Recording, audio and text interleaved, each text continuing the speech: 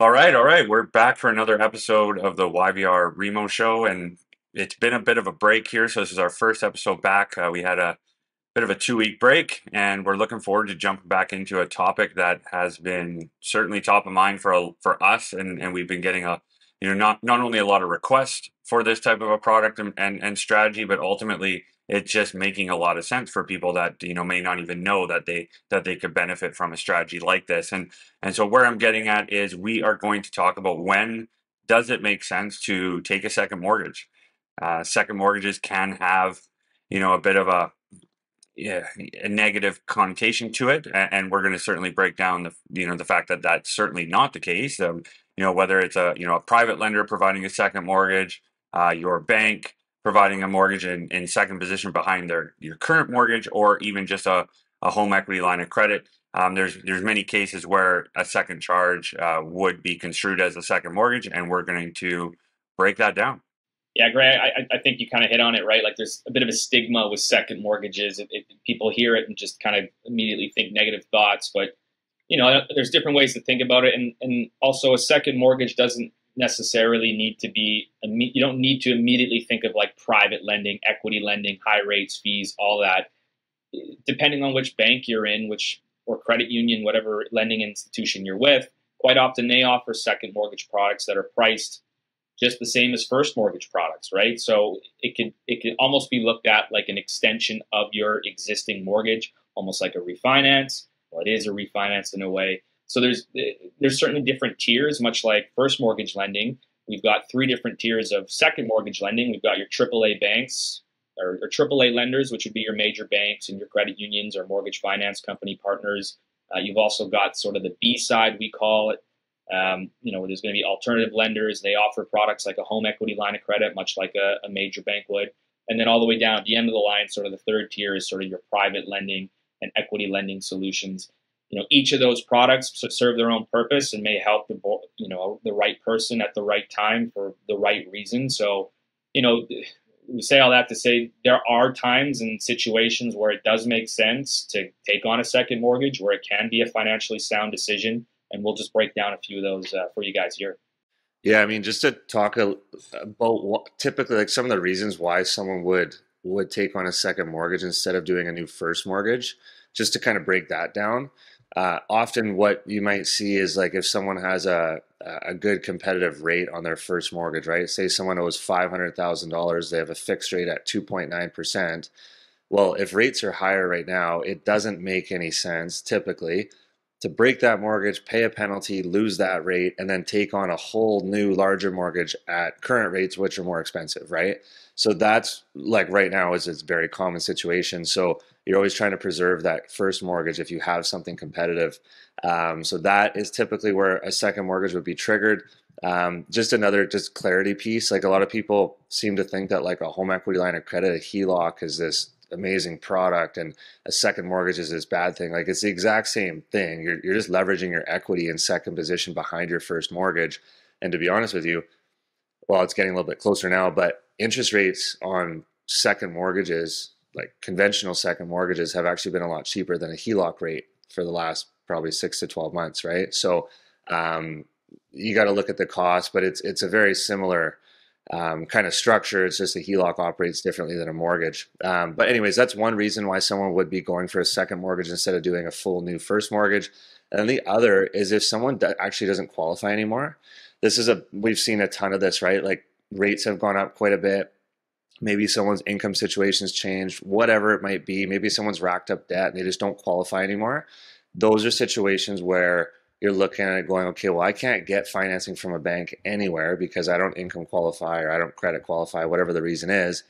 And that's where the private second mortgage or potentially B lending second mortgage would come into place. You leave your first mortgage, typically with a conventional lender, leave it as is, don't change anything.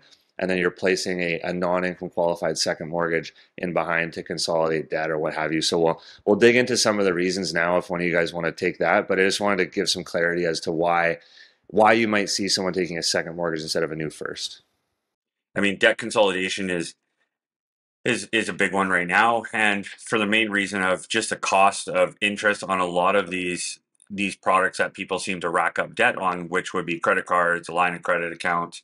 I mean, we're seeing credit cards come in with an average rate of 19 to 22%. That's very common. Almost every credit card should be carrying around an interest rate of 19.99%.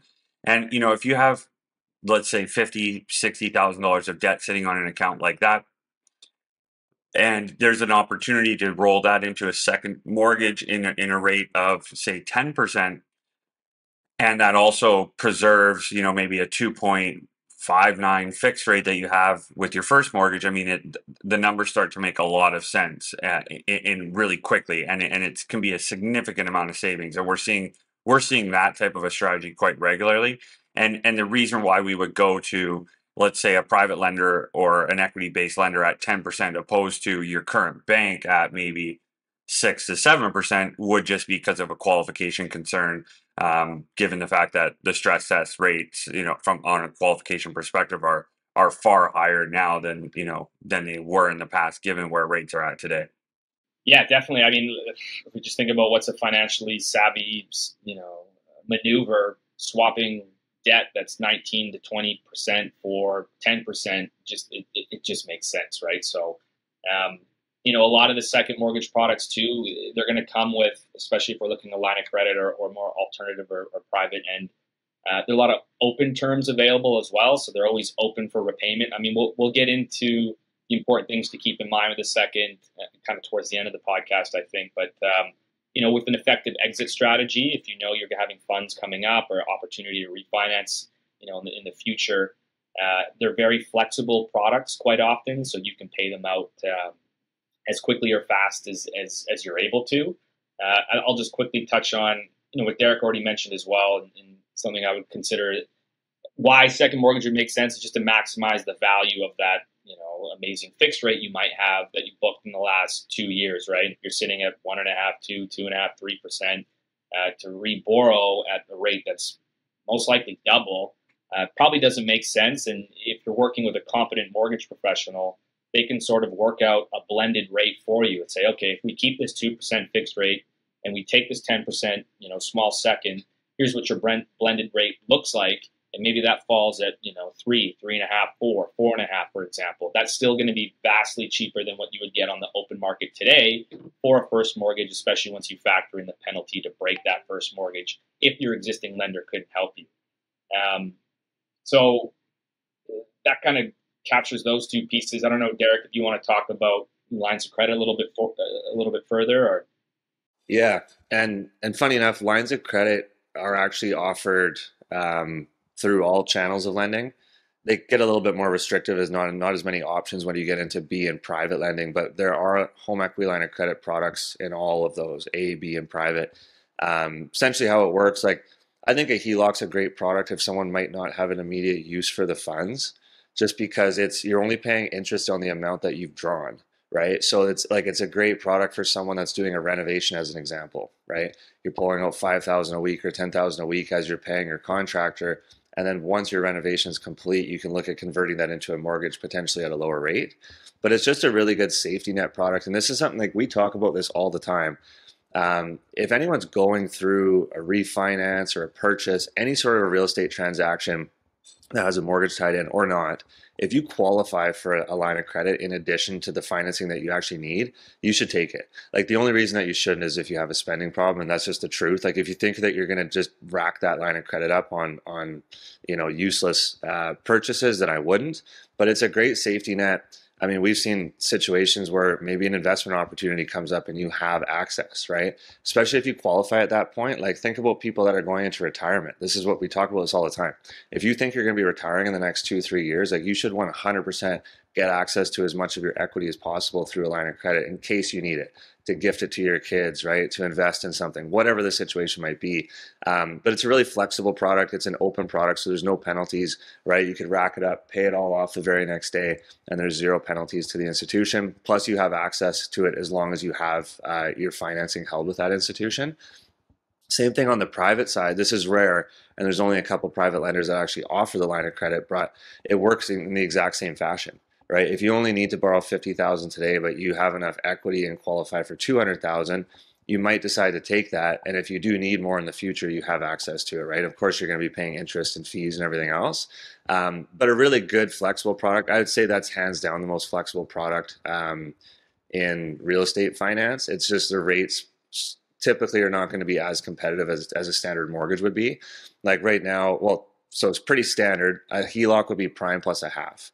So right now it's 7.45% through like banking channels for the most part. There are some one-off situations where you can get prime or prime plus 0.25, but you're in and around 7 to 7.5. Whereas right now you can still get mortgages in the 5.5 to 6% range, right? So you do need to weigh the costs and make sure that if you're racking that thing up right away, does it make sense based on the higher rate, right? Some people like it because you have an interest-only payment option as well.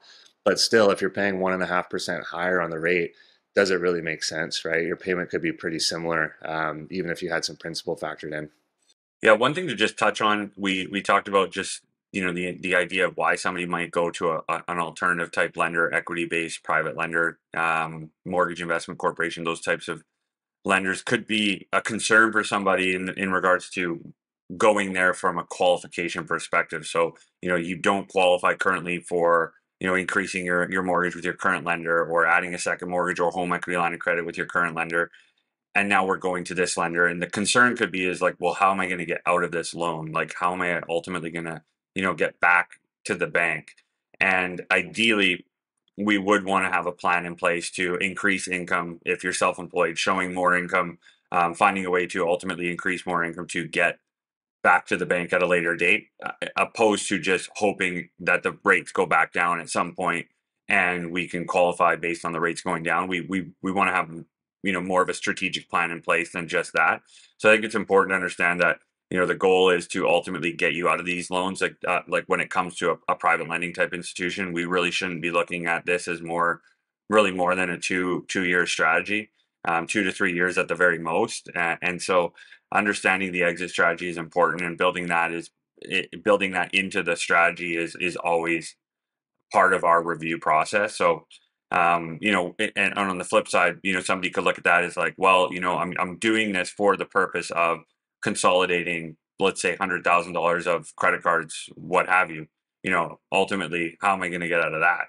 And so sometimes there just might not be an exit strategy other than just chipping away at the debt and paying it off, the old fashioned way, just getting rid of it ultimately from just, changing your lifestyle, changing your budget, and ultimately paying it down. And the second mortgage could just be, the strategy to just getting, lower interest and actually making that happen. But just something to keep in mind, like these aren't, these types of plays aren't meant for, 25 years by any means.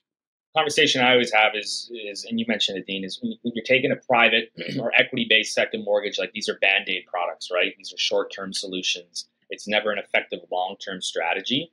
But sometimes it makes sense. And really, like in the industry today, all the creative and flexible products are on the alternative or private equity side. I mean, if I could bring one example in, I had a couple come in. Husband had lost their job. Wife was the only one working.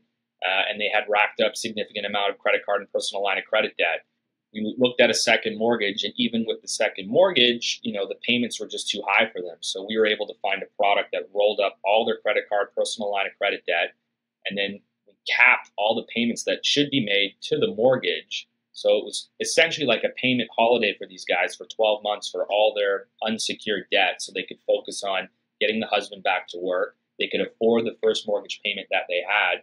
His exit strategy was, well, husband was going to find a new job, get established, get some bankroll behind them, and then come time for renewal of the first mortgage, or even a year from now, when that second mortgage comes due, we'll refinance, pay out that second mortgage. And in that time, they've obviously been able to reestablish themselves, and they got away from paying off that other debt just to preserve their cash flow, right? So there are flexible products out there, and this was a situation where it absolutely made sense. I think they were sitting at a first mortgage rate of like 2.5%. They didn't want to lose that. They had plenty of equity in the home. They didn't want to sell. So it's not always the end of the line when you come to these situations. If you're working with a competent professional, they might be able to direct you in the right second mortgage. Yeah, I mean, I think just across the board, like we've talked about a lot of different scenarios and reasons why it could make sense. Like at the end of the day, no one's doing this for fun, right? Like these are situations where someone does need some relief or they do need to access some cash. And obviously right now with rates being higher, it's not ideal to leverage that if you don't need to. But like, we mentioned the credit card piece, and like there's a lot of other debts that are dramatically more expensive, or quite literally, we've all seen costs go through the roof on everything in addition to your mortgage. And some people might just need to get access to a bit of a buffer to live off to get them through the next however long this takes, hopefully, 12, 18, 24 months, right? If you could supplement your income by $2,000 a month for the next year is $24,000. And, would that make a dramatic impact on your life? Most likely it would, right? And does that make a dramatic negative impact on your property? Not really in the grand scheme of things, right? So I think people do need to look at your property like an investment, but it can also provide relief where it makes sense. And we've been lucky enough, for most people that have been in the market for a little bit, you've probably made some money on your property, and to access that tax free. Obviously, there are interest costs, but you have to consider that you can pull that money out tax free as well, right? So, yeah, I think just to kind of wrap up my piece is it's always going to make sense. Like no one's going to take on, even if it's a private second mortgage at 14%, right? Like someone's doing that with purpose or doing that with reason, because they're consolidating something that's, a much higher cost, or maybe they've racked up credit cards and line of credits to a point where it's killing their credit, right? And that's a situation where it would still make sense to get some relief, pay off all of your unsecured credit products just to free up your credit and get your score back to a point where when it does come time to renew your existing mortgage, you won't have any challenges doing that with a conventional lender. We should certainly mention too, like especially when it comes to alternative and especially the private side when we're going to a second mortgage. One piece you can't overlook is the renewal, right? And how it operates, what that private lender does on renewal, because everybody's a little bit different. It's not like a bank where you're just going to get guaranteed a rate. Here it is, take it or leave it. Here's your three options. Because you're dealing with a smaller lending institution, there's always the risk that they might say, you know what, we want our money back. And then you have to find a replacement mortgage. Or they might say, okay, yeah, we'll renew you, but we're going to charge you a fee to renew this mortgage. And, rates may change. So just making sure you're crystal clear, or as clear as you can be when you're taking on that second mortgage, that you know what's going to happen, while as to the best of your knowledge, what will happen when that mortgage comes up for renewal is key, because look, there's a lot of different private second lenders out there, some that operate, a little bit more in the gray area than others. So just be careful when you're taking on a second mortgage. Make sure your mortgage professional understands the lender that they're working with and understands what the renewal piece might look like. Yeah, great points. I think we hit on some really good stuff here. And just to kind of summarize, the ones that really stood out for me, and the key reasons as to why I would be, looking at a second mortgage. I think the number one thing that stands out for me, it would be just getting rid of some really high interest credit card debt, like we were talking 19, 22% rates. Just maximizing the ability of your equity, and looking at the tax advantages like Derek mentioned. And one of the ones that I think just stands out by far as a clear winner is just a payment relief program that Tyler was mentioning in regards to, just being able to potentially put a loan together that will provide, payment relief for not just, the money you're borrowing, but also all the payments that you have in your life. Putting a payment relief reserve program in place makes a ton of sense for a lot of people that are going through tough times right now, whether it's, health issues, employment, career changes, just ultimately just trying to, get some relief from the variable rate payments that they might have seen increases on. These are just great reasons to really consider. And if you're still unsure, I just always suggest reach out immediately. There's products for all shapes and sizes, and there's strategies that make sense, and there's ways to utilize all of these products for very many different strategies that we see day in and day out. And we'd be happy to illustrate something like this for yourself, to at least know where you stand. And ultimately there's really nothing that binds you to any of these types of strategies. It's just that it's a strategy. It's something to digest and something to consider going forward, and ultimately having your back pocket as a plan to initiate if you need it. So yeah, great episode. Looking forward to continuing to to release more stuff like this. This came from ultimately just us seeing a lot of requests for this type of strategy, and we ultimately we want to continue to make content in that nature where, you know, there's a demand for it. If there's something you want to hear about, something you want to learn about, we're all ears and we're happy to touch on it. So thanks for listening, and on to the next one.